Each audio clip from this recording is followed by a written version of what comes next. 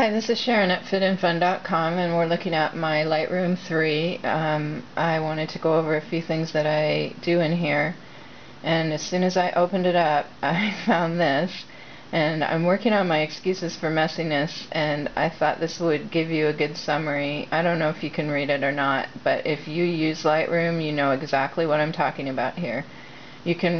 How you find stuff, one of the many ways in this fab program I love, is that you can right click down here. It pops up to whatever you last had, but then you can go to all photographs real quick, or if you have a collection, or the stuff you just brought in. Those three, everybody who uses Lightroom is going to do this. Well, it also has something down here, favorite sources. I don't do that, but recent sources will tell you different things that you've searched for and tried to use.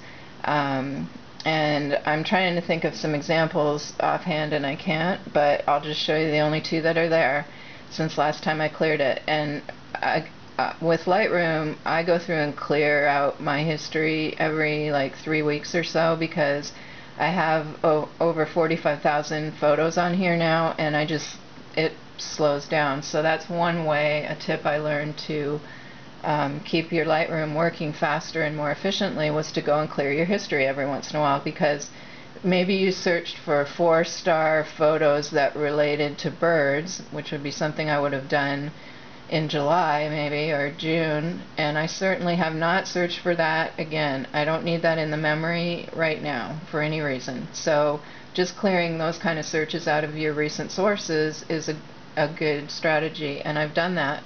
And I haven't done it forever. I can't even think how long it's been right now, because I've had all this stuff going on. And I look at it, and the only two things in here I've searched for are video files and collection without keywords. Everything else I've used what I had. I haven't searched. So I haven't looked. And let's go see how many without keywords I have right now. Oh goodness. A lot, I'm going to say for sure. Well, I think I should have just gone there, right? There we go, without keywords. If you know what this thing is, let me know. Okay, without keywords, 4,068 photos. And I'm going to link to my post. It's at least a year old. I went through a procedure. I think at that time I only had 3,000 without, and now I'm worse. And I tried to improve, and I do go through in keyword. I definitely am much better than way back when, but I have a high volume and I do other things, so it's really bad. So that kind of tells you about my messiness. And then the next thing is all these video files. I clicked on something else and put it in my history, but I have a lot of video files. Right now I have 374.